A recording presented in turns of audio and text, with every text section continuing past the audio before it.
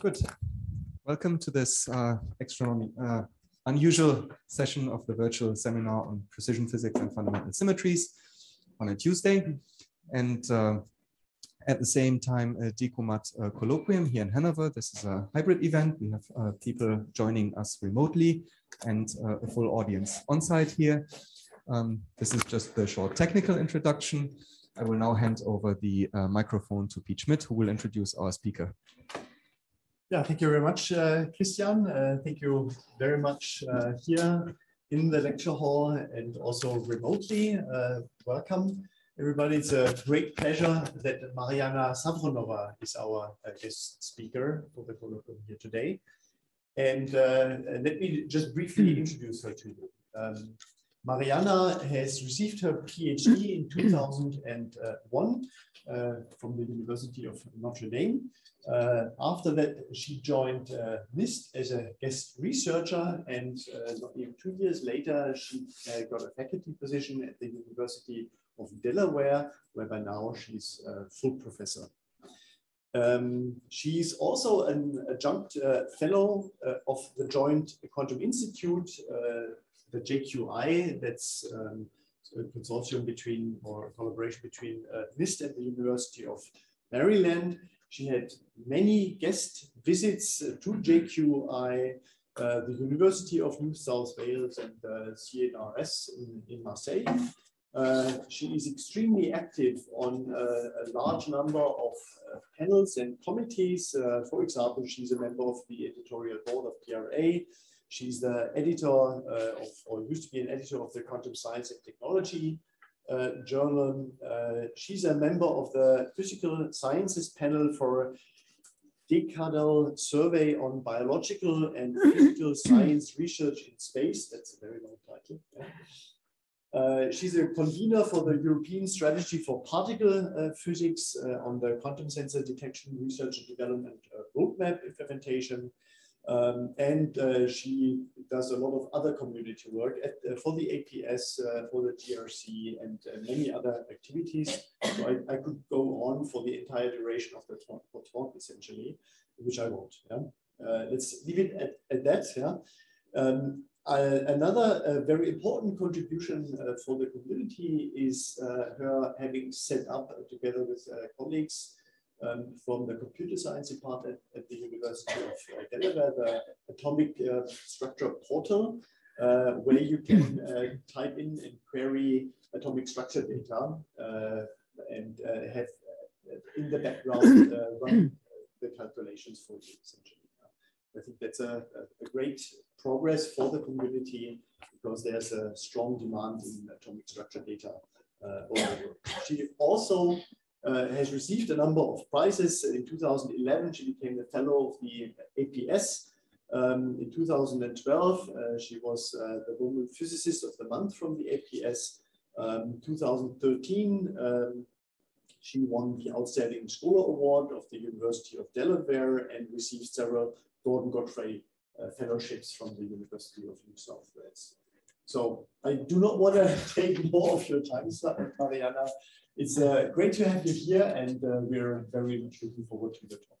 Thank you very much. Thank you so much for the introduction and for the invitation. So that's not working. Interesting.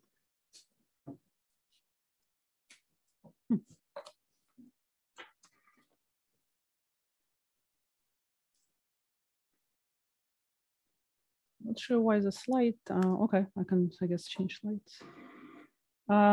Now something is wrong. I can't even. Okay.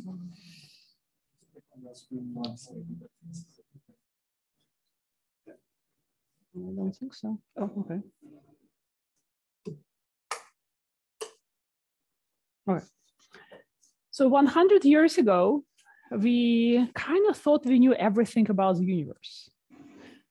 It looks like they've only been an issue of measuring for a few more significant figures.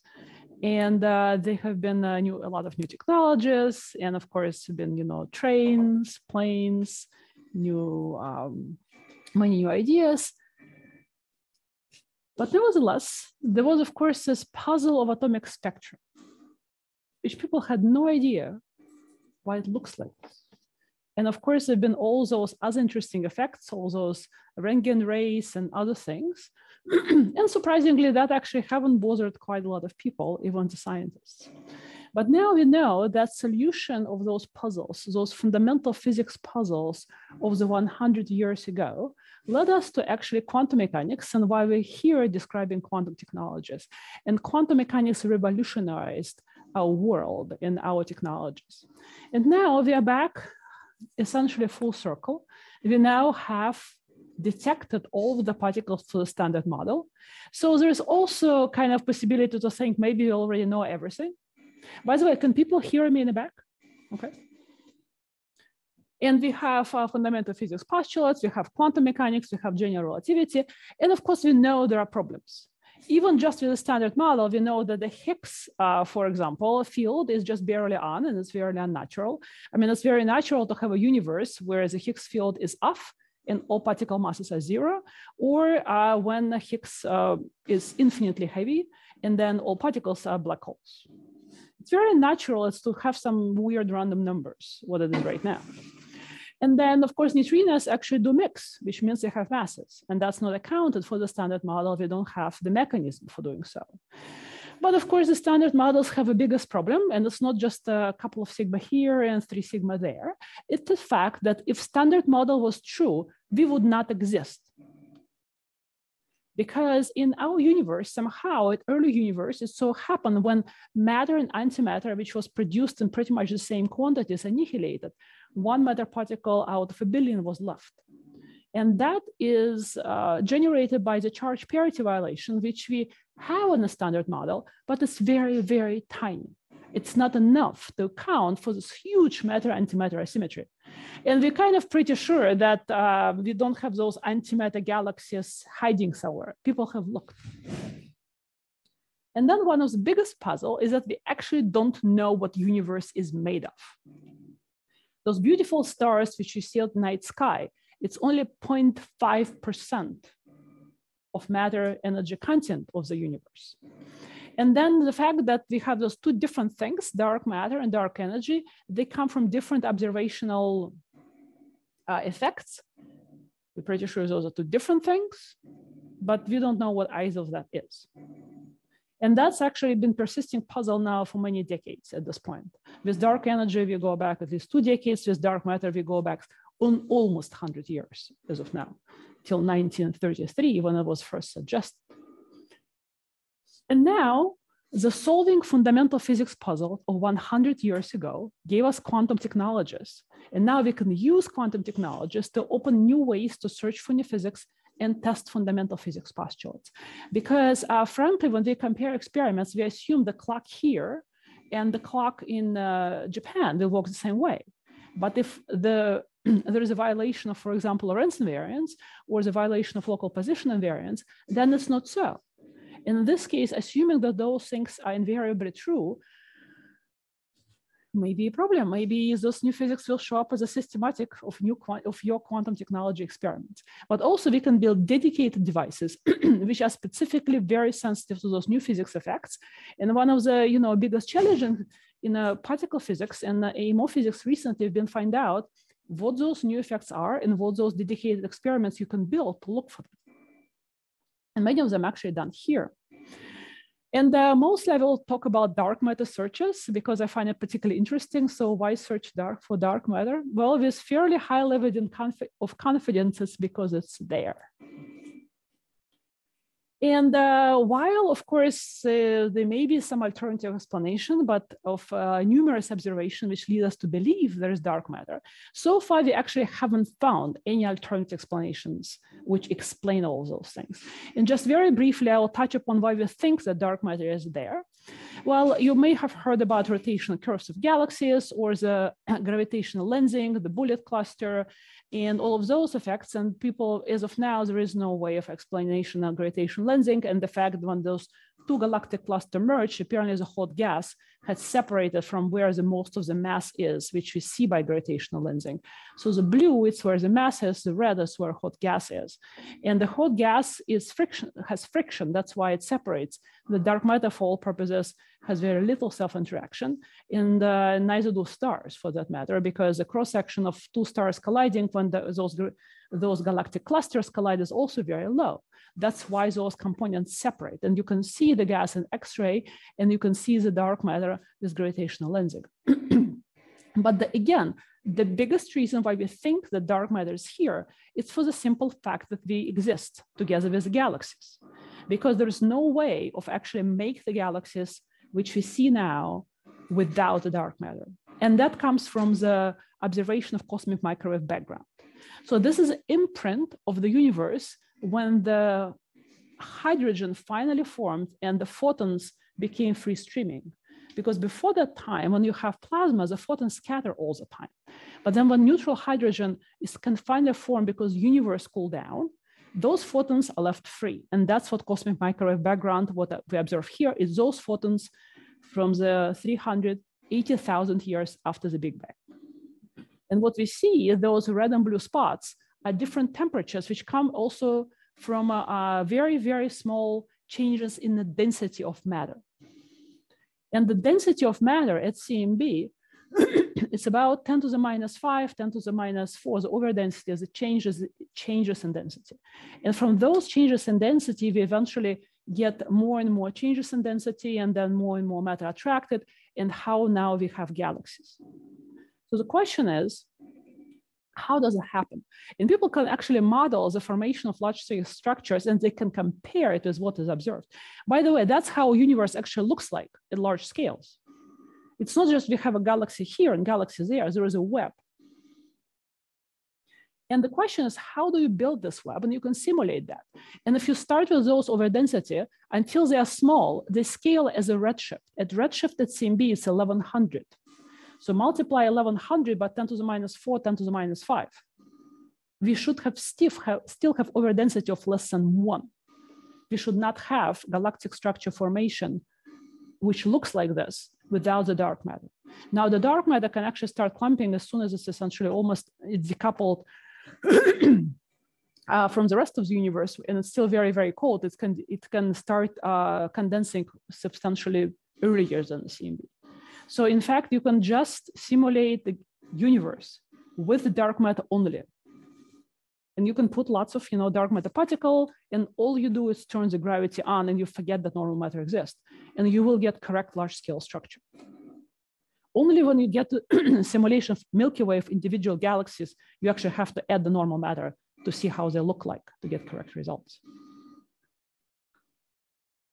Well, then what is dark matter? Well, there are many, many theories.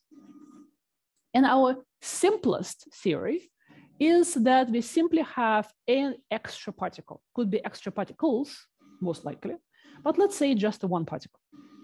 So where do you look for it? Well, the first idea, and I think it's a great idea, is to find the particles which you already think exist because they solve some other problem which has nothing to do with dark matter. For example, the hierarchy problems, problem of the Higgs field so barely on. In order to solve it, people introduce supersymmetry of various other theories which lead us to believe there is some sort of a particle somewhere it's 100 GeV to a TeV, and that's what those weakly interactive massive particles were meant to be.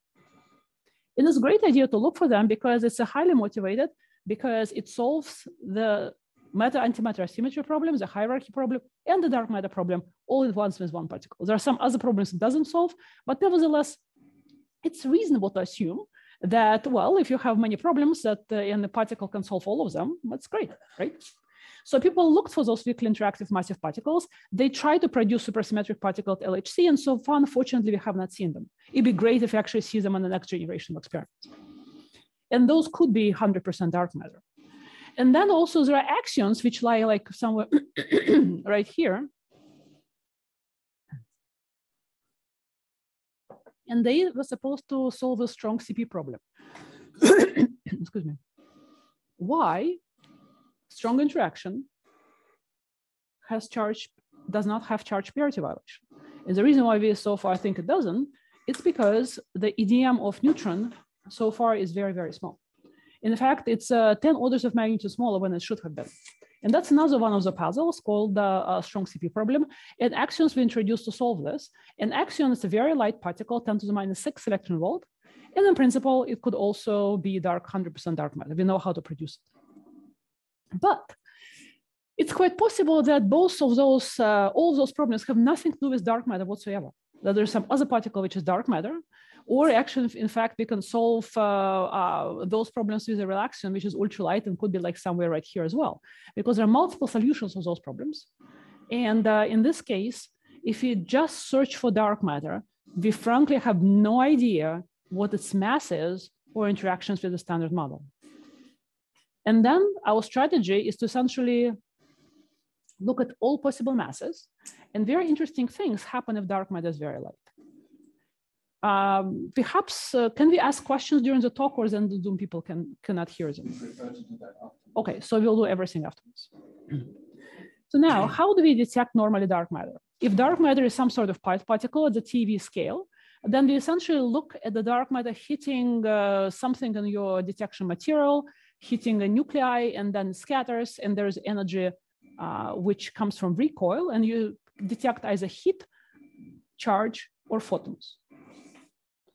And that works very well when thing is very heavy, because now you have tens of keV of recoil energy, which you can detect with various detectors. That's how people search for WIMPs.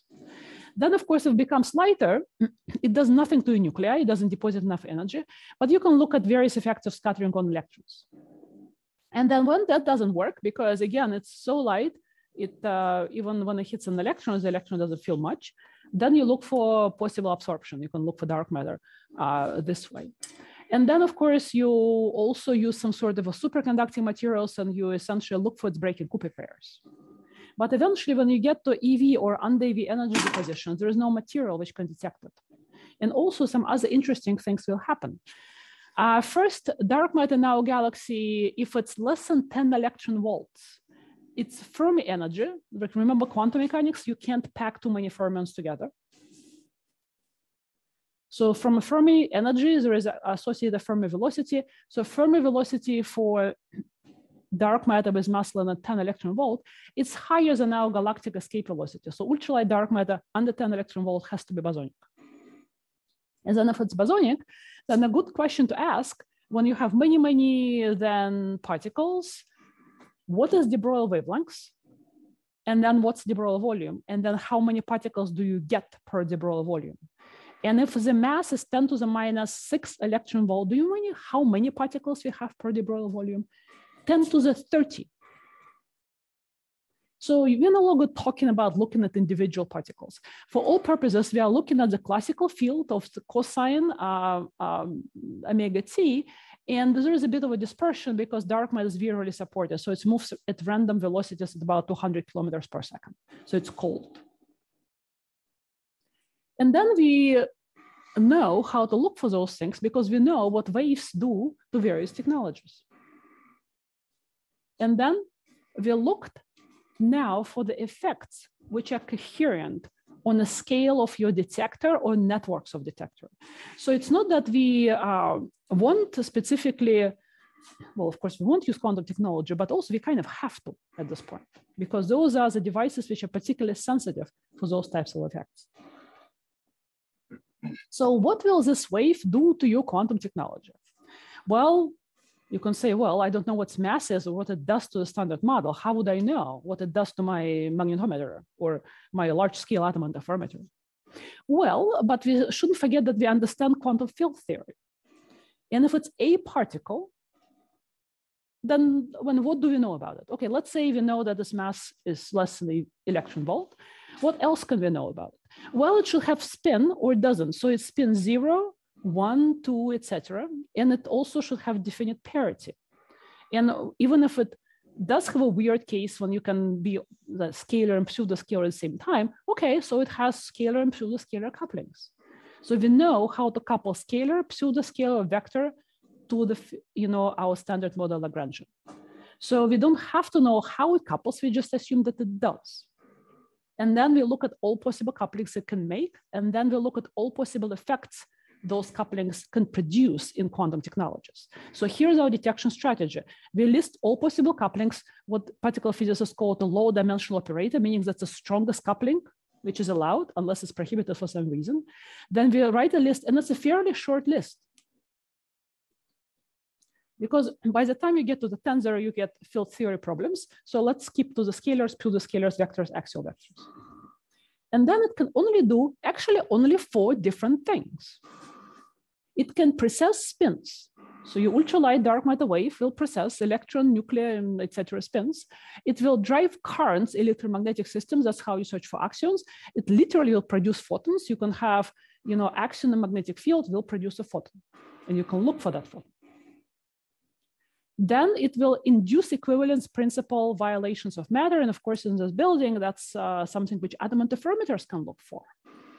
So why, by the way, it's induced equivalence principle violation? Because you just allow your dark matter to couple differently to protons, neutrons, electrons, and photons. And therefore, automatically, depending on composition of your material, it now works differently, because now it's dependent on material composition.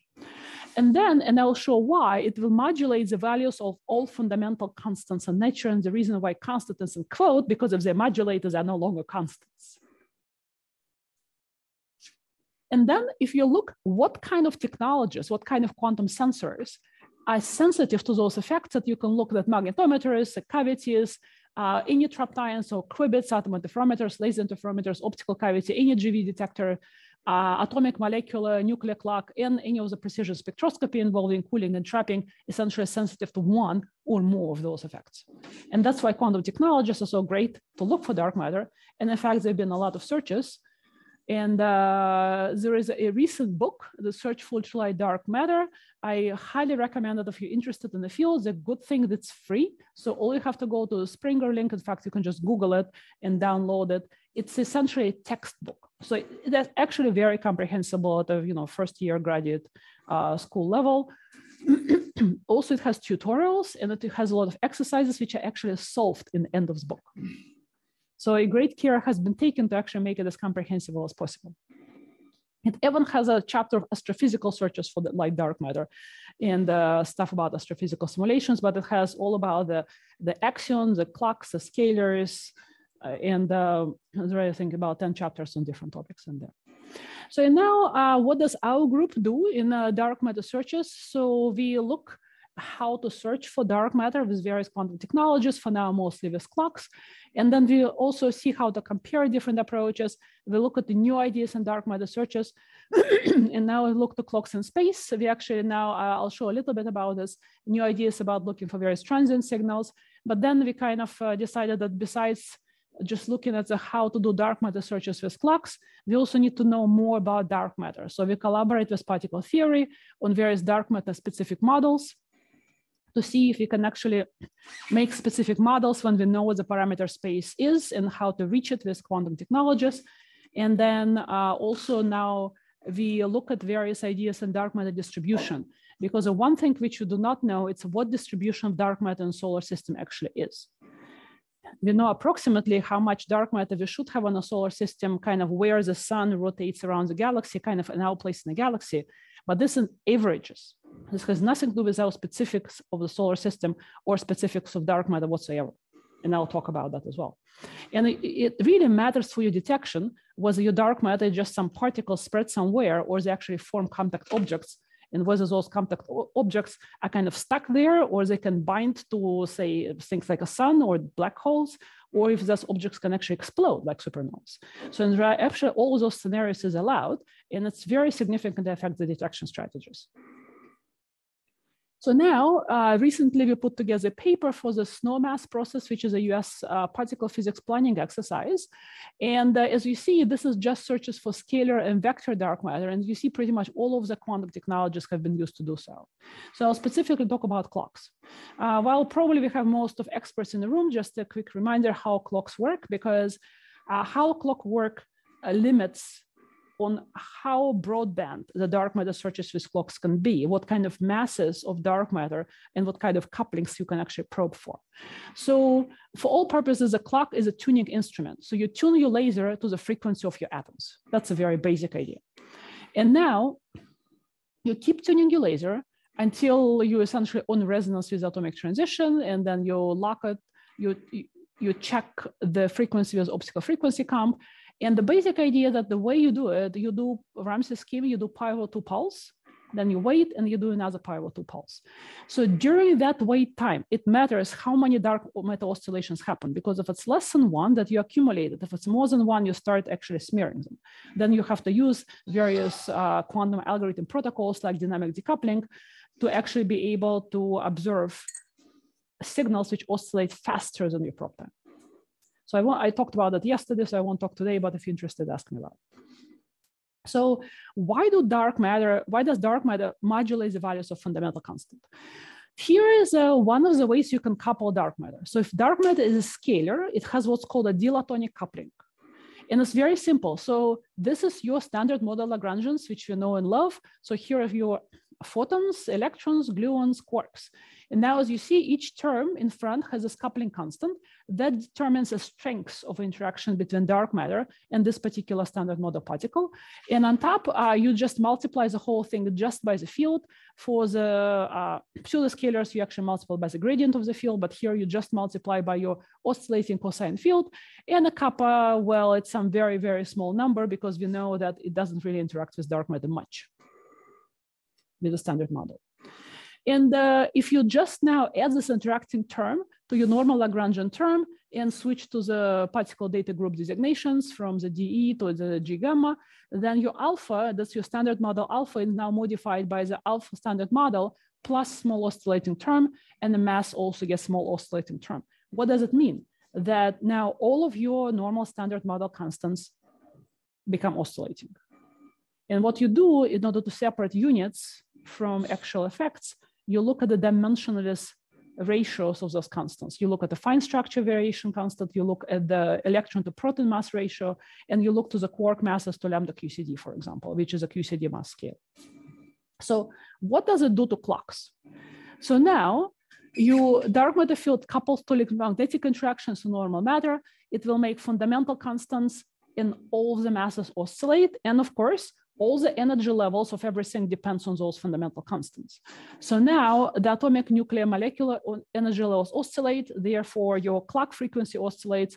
Well, compare the frequencies of 2 clocks, pick the ones which have different sensitivity to those effects, because the heavier atoms are more sensitive than lighter atoms, because effects is relativistic. There's additional correlation, correction enhancements. Molecular clock have different sensitivities. Nuclear clock have completely different sensitivity. So just pick the one and monitor the ratio. You can also, when you have this beautiful ultra-stable cavity, the cavity length will oscillate. So you can just compare a clock to cavity if your cavity has an essentially independent frequency standard. And do it for, as long as possible. So now there's portable and automated clocks which can run for a long time. And some of those comparisons now go back 15 years. So how broadband is it? Well, you should have at least one dark matter oscillation for your measurement time, because what you do, you take your measurement sequence of the time of the ratios of frequencies, and then you do Fourier transfer to the frequency domain. In the frequency domain, you should have a peak at the Compton dark matter frequency. So it is a direct detection experiment. You essentially look at your power spectrum, and you should see at this frequency, you should actually see a peak. Also, it's a verifiable signal because we know the amplitudes of those peaks should be proportional to ratios of sensitivities of those clocks. And now, how broadband is it? Well, if you measure for 11 days, it's 10 to the 6 seconds, you get to about 10 to the minus 21 electron volt. Now, if you actually measure for 10 to the 8 seconds, which my particle physics colleagues are happy to commit more experimentalists, you can get all the way down to the actual astrophysical limits, and you can get to 10 to the minus 23. By the way, 10 to the 8 seconds is 3 years. But well, I mean, clocks in Meteorology Institute supposed to be keep running for years. So in principle, that's not impossible. And we do have that long comparisons. But now on the heavier masses, we have a bit of a problem because 1 Hertz, it's 10 to the minus 15. So if your Ramsey time is actually exceeding one second, now we have multiple dark matter oscillations. And in this case, to probe anything, you know, down to 10 to the minus, say, 12, you do need to apply a lot of pi pulses. You rotate your vector on a block sphere between the Ramsey time during the Ramsey time, and that allows you to get those oscillating constants. But I think I haven't seen anyone enthusiastic enough that you can actually apply pulses in megahertz. So about 10 to the minus 9, you definitely have to switch to different technologies like optical cavities, and some of the precision spectroscopy experiments are actually sensitive in that range. And now, so how do we improve upon the current limits? Well, first, we can actually improve the clocks. There's been fantastic progress with clocks. And just how far the rabbit hole goes, ask your favorite AMO experimentalist. It's heavily dependent on level of optimism of person you talk to. And also, it seemed to be changing this time. So I remember 10 years ago or 15 years ago, 10 to the minus 18 was like a final goal of the whole effort. And now people say, yeah, 10 to the minus 19, we'll have in a few years, 10 to the minus 20, again, depending who you talk to, sure. And there is no technical limit, honestly, at a few orders of magnitude, we should be limited to. So now the measurements beyond the quantum limit, meteorologically useful quantum squeezing is coming, large ion crystals are coming, quite a lot of different new designs for lattice clocks, tweezers, 3D, those multi-segmented traps, the multi-ensemble clocks are coming, and entangled clocks eventually coming. But also we can build different clocks based on highly charged ions, nuclear clocks, and molecular clocks. And those have different sensitivities to different fundamental constants or much higher sensitivity to current constants. So many, many new things are coming. And also in our group, we and our collaborators will look at what other new effects we can explore. So generally you hear is that if you have 2 optical clocks in your lab, that you're only sensitive to variation of fundamental physics constant, which is fine structure constant. This turns out to be not so. And the reason why it's not so, because, well, we do have quarks inside atoms. We kind of forget about them, but they are there. So now quarks also couple to your dark matter, and so are gluons. So what does it do? Well, it will make the proton radius oscillate. We're sort of fixing, you know, most of us fix the proton radius puzzle, but now protons is actually a little bit oscillating. That's a very small effect. And it automatically comes from the fact that you can couple dark matter to quarks and gluons. What will it do to atoms? Well, the first thing, it will do something to nuclei. The charge radius will now oscillate. It's fairly non-trivial to recalculate between the two, but you know, we can just do the modeling. And then what it will do, it will actually make the frequency oscillate, because remember, field shift, the isotope shift depends on the radius of the nuclei. But now the sensitivity is very different. Sensitivity has nothing to do with alpha whatsoever. So you can actually extract couplings to the gluons, quarks, and by the way, to the QCD axion from the optical clock frequency ratios, because now your figure of merit, it's a field shift difference between 2 clocks. So now you pick 2 clocks or 2 different transitions in the same nuclei. They don't have to be in the same nuclei, by the way, which have the largest differences of field shift constants. So now everyone suddenly wants to know what the field shifts are. And also there is kind of links to the whole nonlinearity of the King's plus measurement as well. So we have actually computed those things in a terbium plus clock for the reason because we've been interested in analyzing this nonlinearity of the King's plot, which is a whole different story.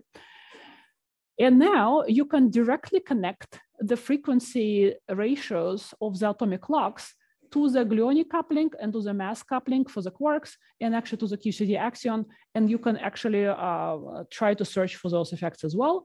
And turns out to be that even with the current to terbium plus clock measurements, you in fact can improve a little bit already on the parameter space, but then you can actually improve it fairly significantly. And then you can probe and explore a parameter space for gluonic coupling before we get a nuclear clock. The nuclear clock sensitivity will be like somewhere like right there, by the way. So, but nevertheless, now we do have an alternative to look for them. So if a nuclear clock shows what the frequency is, maybe we can actually get to dynamic decouplings there with other clocks with highly charged ions. And it become now interesting how to compute isotope shifts for a large number of systems. And isotope shift computation is not difficult. All you do, you just look at energy variation But you have to enhance the field shift effects by multiplying your Hamiltonian by some constant lambda, make it large so you can actually see the effect on the energy level calculation. But it means you have to compute for multiple lambdas. And honestly, it's a pain. If you ever try to produce lots of different input files which just differ by one number, it's very boring, I can tell you. And put each one in the right directory, making sure you haven't made a single mistake, then run 5 different calculations and collect all the data and get the derivative. It's a nightmare. We try to avoid doing isotope shift calculation as much as possible because of it. But we thought, well, now we collaborate with computer scientists and they always tell you, if you do it twice by hand, you should automate it. And we've been trying to follow this as much as possible. So Charles Chang, a postdoc of our group, wrote actually a Python script, which just does everything for you. We already automated like a base set productions, you know, and so on. So all you have to do is to have small input file. Okay, I want to compute the isotope shift for, say, you know, a thorium plus or whatever that is. And then I would like to set a lambda on this and this, and thorium has those input files, and here is a, you know, how you would like to build configuration interaction and all order. It's like literally a very small file, which pretty much I can explain to you how to fill. And then it makes 5 directories, it populates the directories, it runs the single processor codes first, and then it actually can check on a cluster what's free and even submit job actually to the free portion of the cluster, or you just don't bother with it and just submit it and it waits for like a day and then gets in. And then the most importantly, then you run when everything is done, you run the same Python script again and check and ask you analyze and click yes, and you just get the CSV table with field shifts. So much more convenient, and we actually we recomputed one case which we had published and it worked. So in principle, we can scan for the sensitivity factors for highly charged ions and then try to find the ions which particularly large sensitivities. And you see, it's amazing that that was missed. For 10 years, people have repeated that, oh, well, I mean, it's only sensitive to alpha, maybe for 20 years. So even though also you can use hyperfine constants as well, because there are effects on hyperfine constants for the matter. And now, of course, can we use nuclei in order to build clocks? And of course, the problem is that we need ultra-stable tabletop laser to build a clock. So the wavelengths of whatever clock you're building, the wavelengths of your nuclear transition has to be amenable to excitation by a laser, high precision laser. Even I am not optimistic that we'll have tabletop MeV lasers in my lifetime. So, and that's usually where all the nuclear transitions are. They're like kilo electron volt, but mostly mega electron volts, 10 to the 6 electron volts. And mostly now we are like in 10 eV electron volt on land. That's by 10 eV, you're already in UV. And yes, we do have XU frequency comps, but remember, you need to be able to excite very weak transition. So it turns out to be there is a single nucleus of unknown, thorium-229. And the nuclear transition now has been measured. And by the way, radiative decay just have been seen last year. And they do see photons coming out, even though no one yet laser excited the transition. They actually see the photons come out because you have uranium, I think they actually had actinium, which decays into thorium, and then thorium was produced in isomeric state, and that decay radiatively, and they're actually seen it in a crystal. By the way, making those crystals is a nightmare, making sure they're still UV transparent with a 148 nanometer radiation. It's non-trivial. So now we have the ERC collaboration with Thorsten Schumack, Kurt Pike, and Peter Thierolf to build 3 nuclear clocks within the next 5 years. And then we hope that within 10 years, it could be actually a high precision clock. The reason why it's so interesting, it's because the figure of merit here for variation of alpha, it's a ratio of your transition energy to the difference in Coulomb energy. And because Coulomb energy itself, it's like GeV scale. So we hope that the Coulomb energy difference would be somewhere in MeV scale. Because look, 9-digit numbers don't cancel to 0 for no reason. There are a lot of nuclei, but not 10 to the 9 nuclei for that accidentally to happen. And the nuclear clock would also be sensitive to the quark masses to lambda QCD. What I just showed you, it's a unique coupling. And the enhancement factors also will be extremely large. And we really hope that it can be built fairly fast because so finally, with the knowledge of energy, which is known right now, you have a reasonable scanning time with a gigahertz laser. And as soon as you can actually find this transition with a gigahertz laser, then you can down it to fairly narrow. So you improve immediately by 10 orders, 6 or so orders of magnitude right away. And then you have to scan it with a high precision frequency count. Now, so one of the essentially main issues building lasers is 148 nanometers. So if it were an optical, we would have had the clock by now. It was predicted to be in a visible range, but it's not.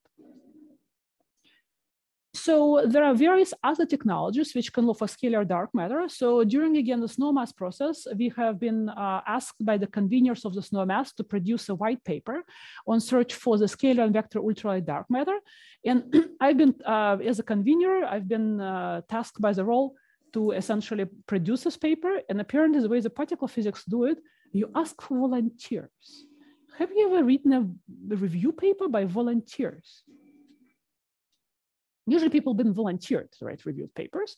And then, after a year, you actually remember that you agreed to write the review paper, and then you scramble to, when journal sends, all those warnings to you that you've promised us review paper a year ago, you actually start writing it, and a year later, hopefully you actually write the paper. It's a very long process. I've done that before. Here, I made a Google form and I posted it on Slack, and I immediately had like 20 volunteers who volunteered other people when we found that we have some gaps in knowledge. Ian Swart, I think, was as a coordinator, distributed people, by the field. And of course, then we asked some more other people from, quantum technologies community to fill in some of the gaps. By the way, we had 2 particle physics graduate students to write a very nice section of atom interferometry, by the way. So, but then the problem which we had that every section, the clocks, the interferometers, the optical interferometers, the cavities, the microwave resonant, the mechanical resonators, the qubit people, they all had their parameter exclusion plots. No one ever in this field to try to do any combined plots. So we said we are going to be the first. Again, we found volunteers, surprisingly, to do it. And here is the first combined plot. Now, by the way, you can actually, this is missing the PTB one side, I replaced it. So there is a new PTB measurement like right here. So, and right now, all of those plots actually maintained by Sierra and O'Hara together with axion limits. So if you have a new highly charged ion or other experiment or the atom interferometry, you can just go download the Jupyter notebook and plot whatever parameter space you want.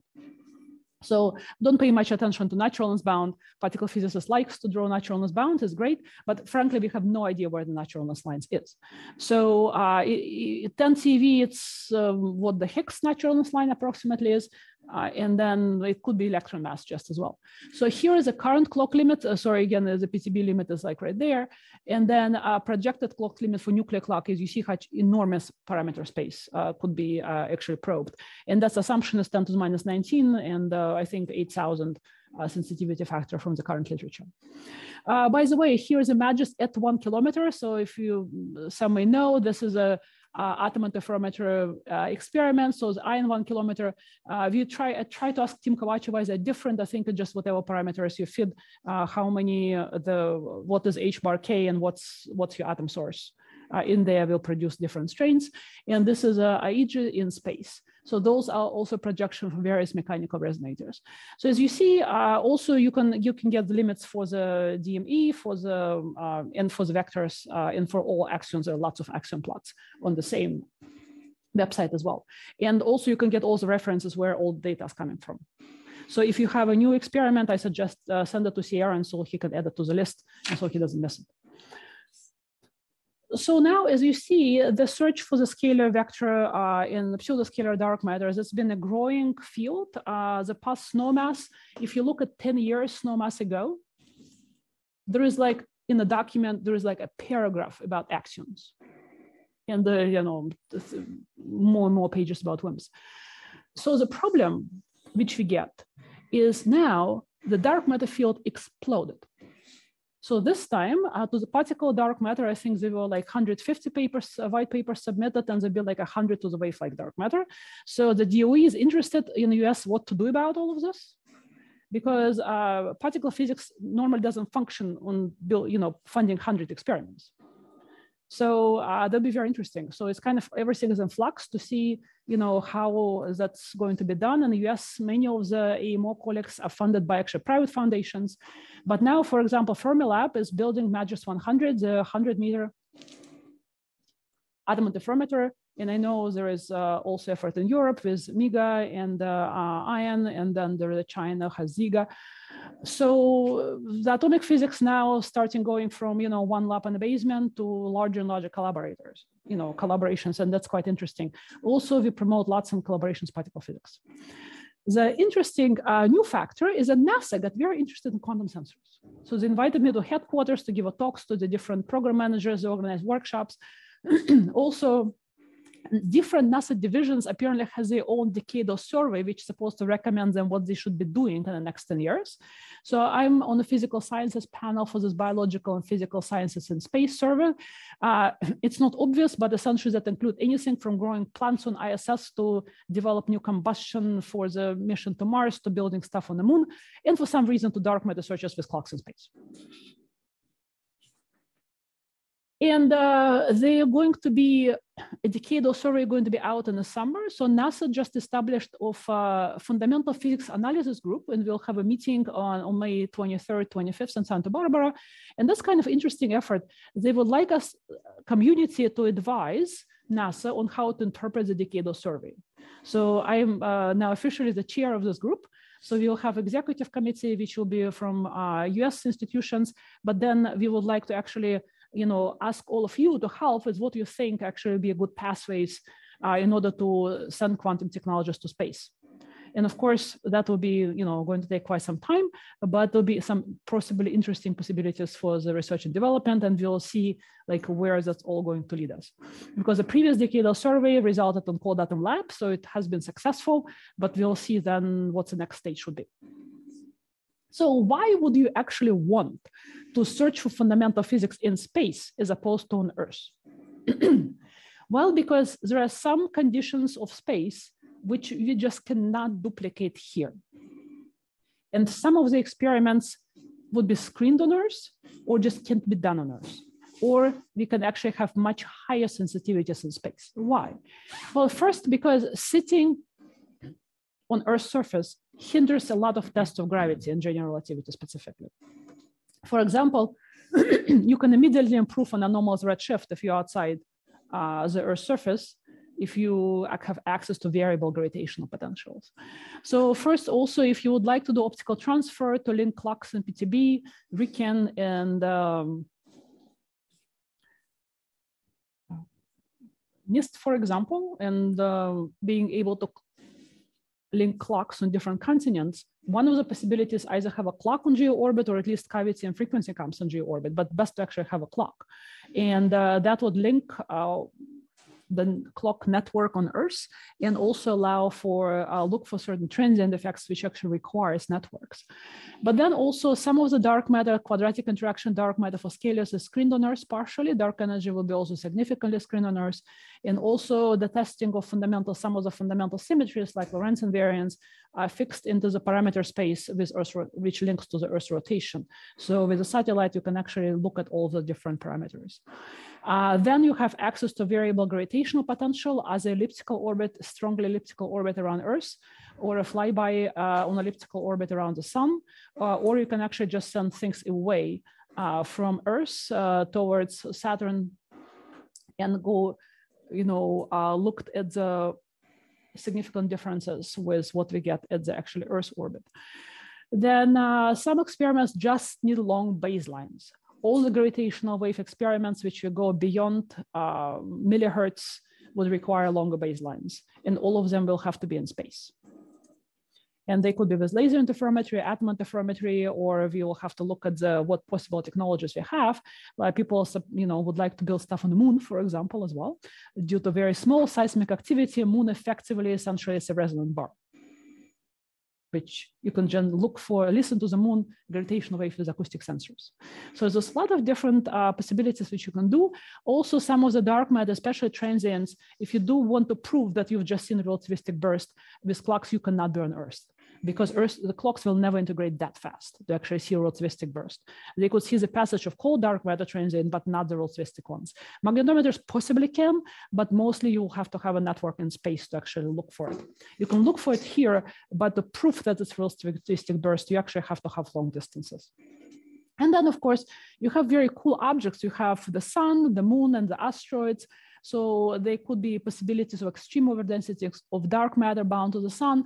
The moon you can use for gravity tests, also very extremely low seismic environment. And then, well, you have free cryogenics and free vacuum on the moon. There is a places of the moon which are permanently cryogenic, and literally there's a fantastic talks I've heard about, building stuff there, and the people ask, how do you going to power that if it's kind of permanently dark? That's okay. We either build a nuclear reactor, we're going to beam the power from the top of the crater, which is kind of fantastic. I like the enthusiasm. So, but look, eventually that actually may happen. But you have to start somewhere. And as of now, we have very, very few quantum technologies which ever been to space, and they mostly last 5 years. So, and then asteroids can actually serve as test masses, which is the only way to detect gravitational waves of certain range. So I've been asked to participate in this focus proposal, and this is the main reason for it is look for general relativity violations, look for the anomalous redshift in space. So here we have one optical clock, and it is 10 to the minus 18 clock, and we still have to discuss whether it can be an ion or it has to be lattice due to stability or not. But it's a single clock, and you compare the frequency of this clock with identical clock on Earth at the nearest passage and the furthest away passage, and that actually allows you to literally look at the variation of frequencies and reject errors. This clock will also be a meteorological reference for any clock on Earth. You do have to determine orbit pretty well, but at least the GPL estimate this is fairly, seems reasonable for them. And this is a current best limit from the Galilee satellite. And with this clock on orbit, you can reach 10 to the minus 9. You also can do some other tests of relativity, look some post-Newtonian parameters, and then you can establish high accuracy international time and geodesic reference. The price cost estimated for 100 million. So sending anything, it's expensive to space. So that's why we would like to actually think about what other things you can actually do with a setup like this. So we've been asking collaboration with the particle physics community as to what other dark matter things you can look with clocks in space and atom interferometers in space, which you can't do on Earth. And one interesting thing we can look for is look for the dark matter distribution, or use some possible enhancements of dark matter distribution in order to be able to actually detect dark matter better. So frankly, we don't have the faintest idea what the actual distribution of dark matter in our galaxy is. We know approximately how much dark matter we can have, and we can distribute it with some sort of distribution profile. And that's where this one kind of hydrogen atom per 3 cubic centimeter at the solar position comes from. But this is averages. This is not actual measurements in the solar system. The measurements in the solar system from planetary motion gives you that you allowed over densities of X total matter, not just dark matter, total matter, be it about 10 to the minus 8 solar masses level, which is 5 orders of magnitude away from this 1 proton per cubic centimeter. And again, that's total mass, there's no dark matter mass, because we can't separate the mass of the sun right now to normal matter and dark matter. There are no limits for this. So now, what other things can be? Well, we could be in some dark matter stream. We could have dark matter remnant from other galaxies, Milky Way 8, which haven't yet been stripped, for example. We could have compact objects which are produced by self-interactions of dark matter. We can actually have dark matter bound to stars, planets. There is a special case, what happens when we have rotating black holes. They actually trap and produce ultralight fields, which can then be ejected. And then we can actually have topological defects, and then the list gets weird afterwards. So, but frankly, we have no idea. So we would like to look at the possible effects. My interest in how do they affect detection. And also I would like to make sure that when we postulate that, okay, we have one bosonova explodes a kiloparsec from Earth, because we would like to detect at least one per year, it's not contradicting really cosmology or observed astronomical effects. So that's also, you have to set reasonable limits, but also you have to look that it's not contradicting this existing data. So we also been actually tried to constrain dark matter in the solar system. There is a new mission by NASA which actually managed to land. They landed a mission on the asteroid for the first time. It's very tricky because asteroids don't have that much gravity. So you have to track the satellite actually very precisely. And if we actually had some sort of atom-based accelerometer on that satellite, it would be so much easier, because then you can tell what the non-gravitation accelerations are. So people have modeled that it could reduce by significant factor the tracking time to actually do so. So that's some other interesting use of quantum sensors in space. But what they did, they managed to determine orbit very precisely. It's the most precisely known asteroidal orbit. And the interesting part is if you have some extra matter in the solar system, which is somehow spread around the sun, then it will cause extra precession of the perihelion of the asteroids. And we actually get a limit which is fairly comparable to the planetary limit. So then we've been inspired by the Parker Solar Probe. Who knows what that is? It's essentially a mission which pretty much touched the corona of the sun. And it didn't die, and it actually transmits the data. So it measures some of the particle data and magnetic field data near the sun. We actually talked to the GPL people who were responsible for this, and it looks like you can actually place clocks on a type of mission like this, and they won't just die there. There is a fantastic heat shield, and the magnetic fields actually, even at that level in the closed approach right now, it's still actually reasonable. So we thought about what would clocks do if we actually send the probe that's close to the sun. And well, if there is a dark matter halo bound to the sun, then you can have huge extra densities of dark matter particles near the sun. So in this case, you don't need a link to Earth. All you do, you pack your clock comparison, a lab and nice boxes which won't die in space, and send it to the sun. You don't need to be in an orbit around the sun. Essentially, you need 4 hours on a elliptical flyby, which you of course get much, much more times than this. But at 10 to the minus 13 masses, they're coherent for about 4 hours. And then we'll actually look at the profile and the dark matter halo distribution profile. And the halo can form because of gravitational binding, also because of self-interactions. There are models when if you have a gravitational object, you can actually have dark matter bind to it. And this is a density profile. And the density profile is actually, first it's specific to a distance. We used a 0.1 atomic unit, astronomical units from the sun. And that's as a normal halo profile, that's your 0.3 GeV per centimeter cube. And this is essentially over density. So for every 1 particle normal halo, you can get 10 to the 17 particles at about 10 to the minus 13 electron volts mass near the sun. So if such halo exists there, you have 10 to the minus 17 chances to detect it, even if you have less sensitivity, if not 10 minus 18 clock, but maybe somewhat less. It's still actually a very interesting opportunity to do. So this is the proposed densities. And of course, my particle physics colleagues are very happy to already send a nuclear clock to space. If it's done within the next 15 years, this for all purposes already exists. So in this case, you can actually be well within the relaxion bounds. And that's probably the only thing which allows you to reach the relaxion. And relaxion, it's a very interesting ultralight particle, which could be dark matter, but also solves the hierarchy problem. So there is a specific parameter space. And then we looked at the various transient effects in the past couple of minutes. I will tell you about the transients. This is an ongoing project with Vladimir Tahistov and Josh Abel from Tokyo. And we want to look at all possible transient signals. So what does a transient signal mean? This oscillating signal is always on. For transient signal, you have a burst. You essentially do have oscillating signal during the time and then goes away. So for all purposes, it acts on dark matter. Its coherence property are different. So its coherence property now are not defined by the mass. They're defined by the burst itself.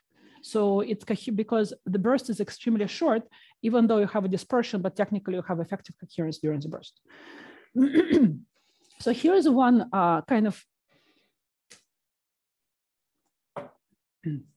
quite possible objects. I mean, it's been modeled for axioms, but we actually looked at the modeling for scalars, and it works about the same way. Let's say now you have dark matter, which starts making compact objects. So first, you can just do it due to gravity. And if you have small density, you balance the kinetic term by the gravitational term. But now if it acquires more and more field, then you actually have self-interactions which kick in. As self-interactions, usually you have some sort of self-interaction potential, and you expand it around small perturbation. And you will have first attractive term, but then you will actually get repulsive term as a normal Taylor expansion. And then interesting thing happens. When you have a very, very large overdensity, it will explode. So why would it explode? Well, first, when you have a very, eventually you have more and more interactions, and your self-interaction kicks in because you just have them packed much closer. So eventually, the kinetic term cannot hold it against the self-interaction. It can hold against gravity, but not against the self-interactions kicking in. So in this case, it will collapse. The interesting question, why doesn't it collapse to a black hole? It will not collapse to a black hole, which simulation shows for both axions and scalars, that because then repulsive interactions eventually kick in at the next level of precision. So the thing then will eject the matter. So the simulations show that you can eject 30 to 60% of all matter in that compact object. And the burst is mildly relativistic. So now your cold dark matter suddenly becomes relativistic burst. And now when it reaches critical, it explodes, and eventually the signal will reach Earth. And we plotted what kind of overdensities you can get, because ultralight particle would gain energy in this collapse due to some additional interactions. And in this case, you can actually have it observable.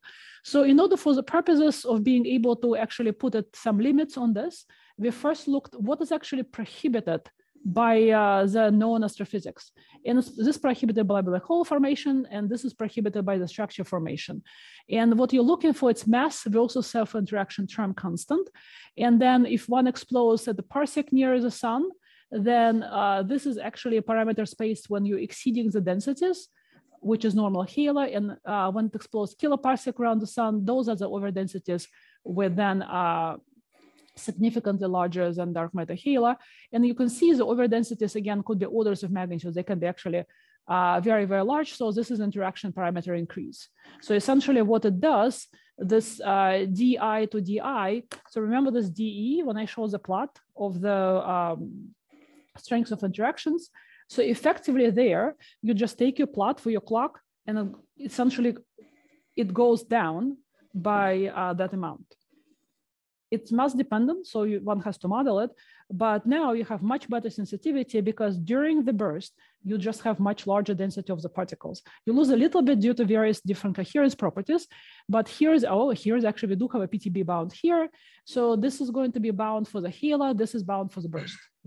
So for duration of the burst, you have extra 8 orders of magnitude for some specific, we took some sort of benchmark parameter space. So as you see, there are more and more reasons to send those various quantum technologies to space. Of course, one question is, here is an optical clock Angela. How do you send this to space? Well, I mean, that's probably one, what Google felt 10 years ago, looking at the ion trap quantum computing experiments. But we know that those have been miniaturized fantastically. So with quantum formation chips, they're actually very, very small, even though they did look like this before. Now with clocks, also this fantastic effort in a portable clock. So now this is actually also the same clock. It's 10 to the minus 18 strontium optical clock in Riken. And they put one of them at the bottom of Sky Tower and one on the top of Sky Tower, and actually one of the best also redshift limits. So we heard there is actually a smaller version, but there is also no optic clock and PTB, and it's like 2 boxes that big. And of course, there is also a portable clock being built here. So those will get smaller. And eventually, there is a question, of course, how that will survive the space launch, etc. But in principle, those are hopefully solvable technological problems. So solving fundamental physics problems over 100 years ago gave us quantum mechanics.